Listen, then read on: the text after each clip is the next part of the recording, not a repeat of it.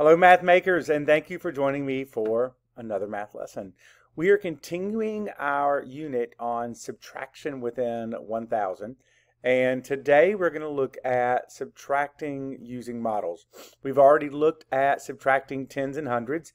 We've already looked at subtracting on a number line, and we talked about two different ways to do that, adding up or counting back. And today I want to look at how we can use models, place value, to figure out how to subtract larger numbers. So as we get started every time, I want to go over some vocabulary. These are terms you need to know so that you don't get confused on any kind of math problem. First, let's go over when you have a subtraction problem. The problem is called an equation. The first number in a subtraction problem is the minuend. Typically, it's the larger number. Next is the subtrahend. That's the number you're subtracting. Again, typically it's the smaller number. And the answer to a subtraction equation is called the difference. Now, if you're working with word problems, you might see some of these keywords, and I want you to make sure you're aware of them. Read these with me, please. Difference, less than, take away, minus, fewer, leftover, have left, remain, minus, how many more. If you see any of those in a word problem, you're probably being asked to subtract. Next, and here's a lot of terms. Again, I want to go over all of them. We have less than. If a number is less than another number, it's smaller than that. So, for example, 123 is less than 321. Then we have the term greater than. If a number is greater than another number, it's larger, it's bigger than that number. For example, 500 is greater than 200. Then we have the word decrease. If numbers decrease, they get smaller. These numbers decrease, 500, 400, 300, 200, 100. They get smaller as you go. When you subtract, numbers decrease, they get smaller. And last is regroup, and we are going to be doing some regrouping today. When you regroup, you rearrange or you form into different groups. For example, for every 10 ones, there'd be a 10. So if you borrow a 10, you're going to get 10 ones. And for every 10 tens, there'd be 100. So if you ever had to borrow 100, you'd trade it for 10 tens because it's the same thing. And last, we have our place value spots, our ones place, our tens place, our hundreds place. The digit in that place tells you how many they are. We have your standard form of writing a number, your word form, 523, and your expanded form or expanded notation where you would break it apart into hundreds, tens, and ones. 500 plus 20 plus 3 is 523. Now, that's a lot. Let's get started.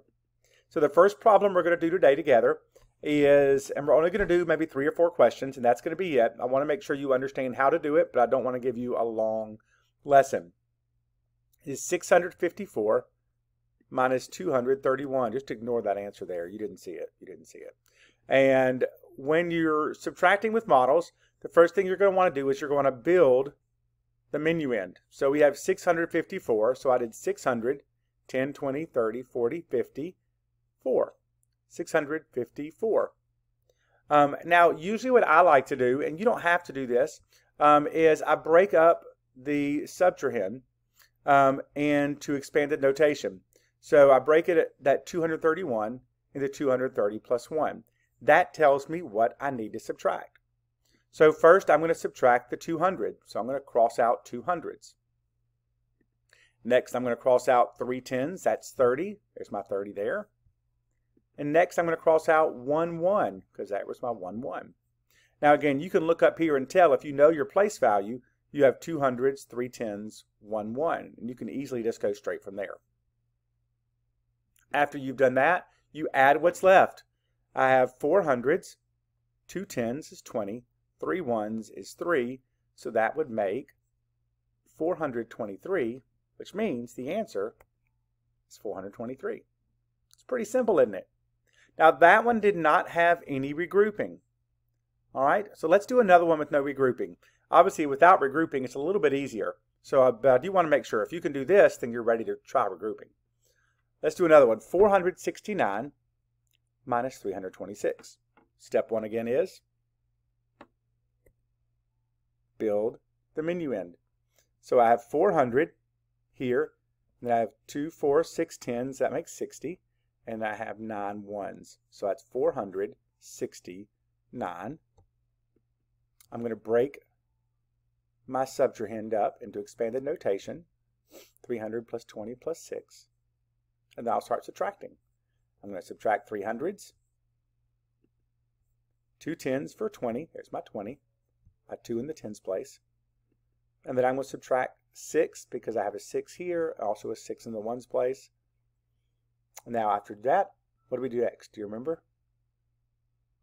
We add what's next. So I'm going to have 100, 4 tens is 40, 3 ones is 3, so that's 100 plus 40 plus 3.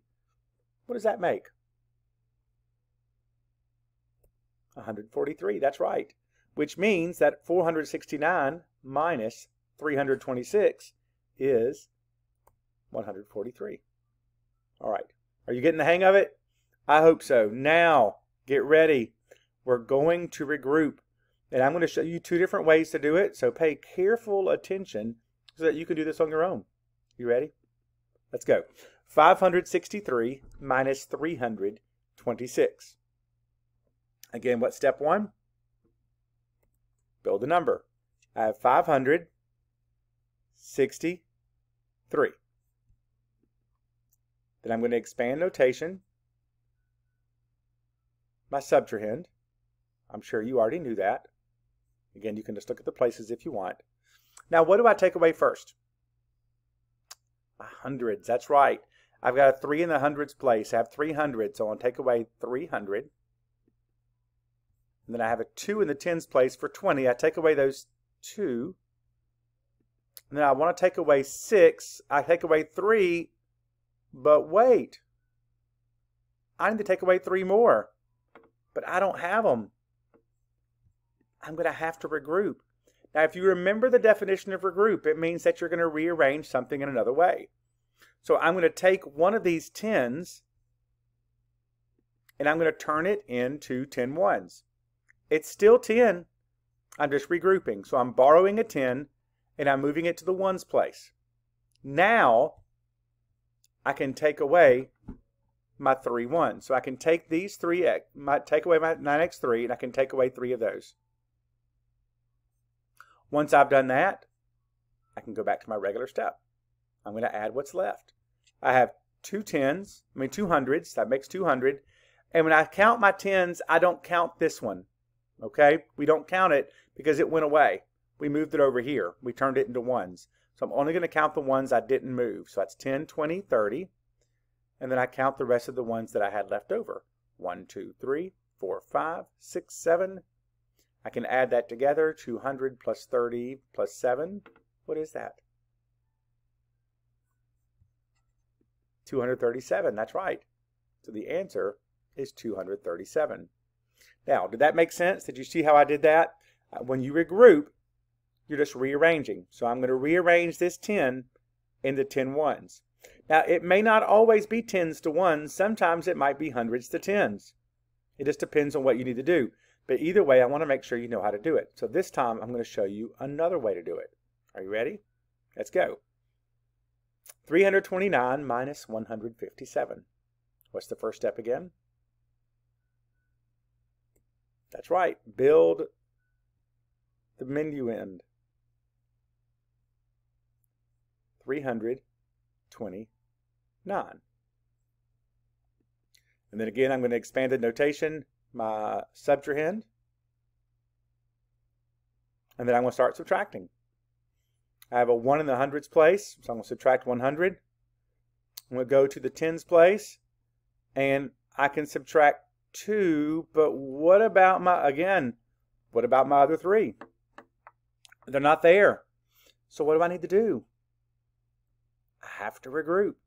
Now remember, regrouping is rearranging, and what do I need? I need tens. I can't find tens in the ones. I can only find them in the hundreds. So I want to take 100 and I want to rearrange it into 10 tens, because if you remember, 10 tens makes 100. You can count by tens. Count with me. 10, 20, 30, 40, 50, 60, 70, 80, 90, 100. So that's still 100. But I still need to take away 3 tens. So I'm going to take away 3 tens. Once you've done that, what can you do?